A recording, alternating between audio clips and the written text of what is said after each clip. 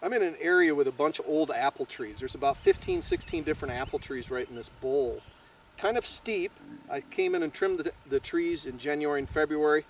Now it's the middle of May, and what I'm going to do is get a sprayer and take some Roundup, put some Plot Max in there, spray the existing vegetation here, wait a week, come in and broadcast the no sweat seeds, of which some are perennial and some are annuals.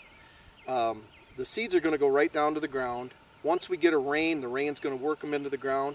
The other nice thing is all this vegetation is going to, when it dies, it's going to fall back down to the ground and kind of form a mulch.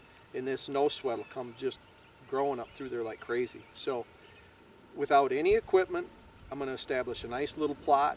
The apple trees are going to offer some apples, and the deer are going to be in on the no sweat continuously.